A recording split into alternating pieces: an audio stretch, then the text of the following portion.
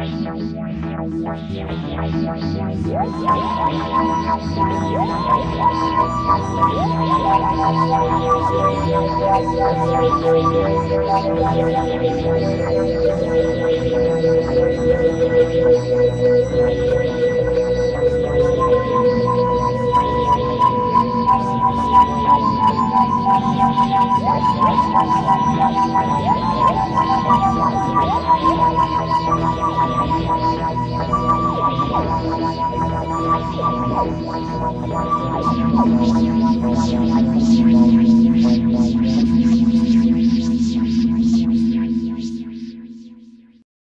Wednesday, August 15th, 2012. It's 13 hours and 26 minutes into the day.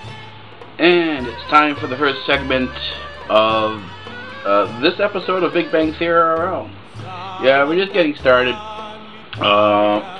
Did my usual morning routine of checking everything around, of checking the systems, checked the email, and did a variety of other things like that. Just sort of the mundane things. And so now I'm going to get the rest of the day started. I don't really have that much to say right now, so I'm going to leave this short. And I'll talk to you. I'm going out for a couple hours to a friend's funeral. His wife died, as I mentioned. And then I'll be back probably around 7, 8 o'clock. We'll see. I might have to go food shopping, so we might take you there if that happens. So we'll see what happens. And I'll check you later, maybe around 5, 6, 7, 8 o'clock. Alright, take it easy. It's 23:54. This is the second segment for Wednesday, August 15th. Yeah, the Big Bang Theory episode. The Big Bang Theory episode. The Big Bang Theory RL episode for August 15th. Yeah, that's what it is. August 15th. 2012. And you see, I'm tired enough that the days kind of have a hard time rolling off the tongue.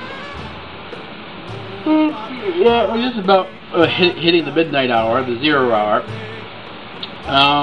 Been a relatively long day. But it kind of makes you this type of day makes you think as well, because I was at a funeral. One of my friends that I grew up with, his wife just passed away. So all of a sudden from a brain aneurysm. I haven't seen, even though I grew up with him, I haven't seen him since his wedding. It was maybe 5 to 7 years ago. You kind of lose touch. I was the type of person that, because I didn't go to parties and stuff like that, I kind of lost after high school. I kind of lost touch with a lot of the people that I sort of knew in high school.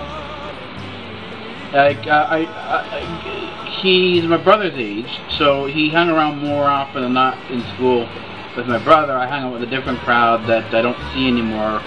I haven't seen since high school. I don't know if there's been a high school reunion at all. I never received any information if there was, but that doesn't really matter, neither here nor there anyways, because I don't know, I'm happy with the way life goes, and that kind of gets you thinking that when you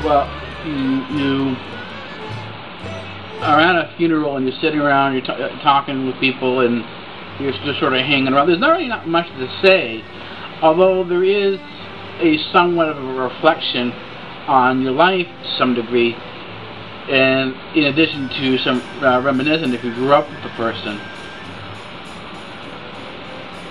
The thing is that one of the reasons why I find there's not much to say, because normally when you have a conversation with a person, a large chunk of what you say is about yourself. But when you're at a funeral, you're not there to feed your ego or represent yourself or present yourself in a manner that you have, in terms of how well or not well you've done in life, or You know, your social status is not something to be on display there, simply because you're there for the other person. If that's typically what funerals are for. There's the bereaved there, and if you're close to the bereaved, then you're there for them and not for yourself. This sort of comes as a shock to many people, and myself as well, that you're not there for yourself, but you're there for somebody else. And you have to sort of sit back and take the cues from them as to what you're going to say and not going to say. And sometimes, particularly for a person like myself, because I live a large chunk of my life by myself, there's no one around here, it's rather complex to come out and say something that is not about myself, because I primarily live by myself. I don't have stories about other people that I can say or talk about, because I'm not in contact with other people in the way that other people are. I don't sit on the phone and talk to people and find out what's going on in the community and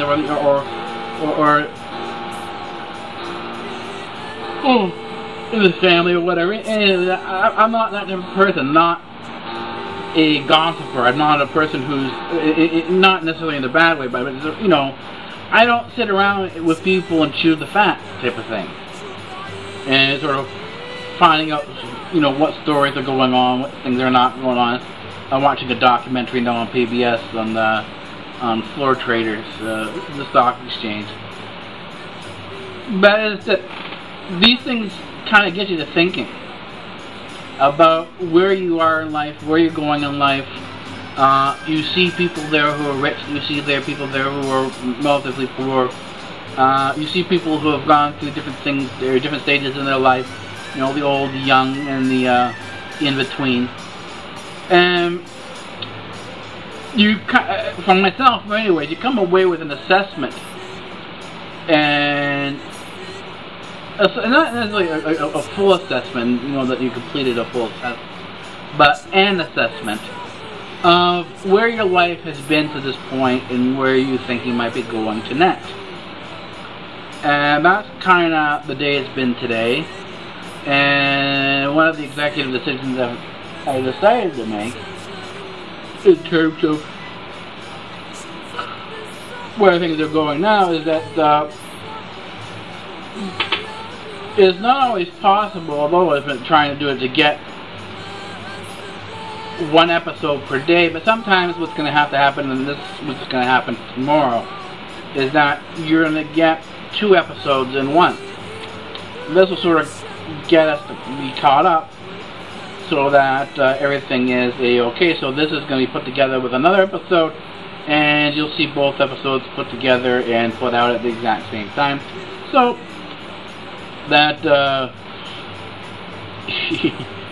we can have the proper pushing out of the days. So that's the way things are going to go now. I've still got another couple hours of documentaries to go through. Then I've got some videos to shoot. It's going to be a interesting and sort of a longer night than I expected. So we will see what happens, and then I'll see you probably tomorrow. Or there might be a third segment. I'm not too sure. Either way, adios.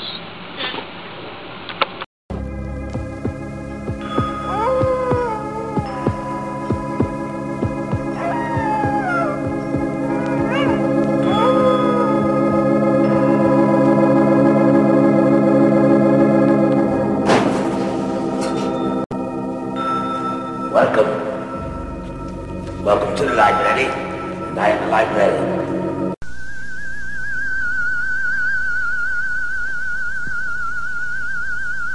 I am the professor. And professor of what? Professor of physics. Free speech rules here at Democratic Earth.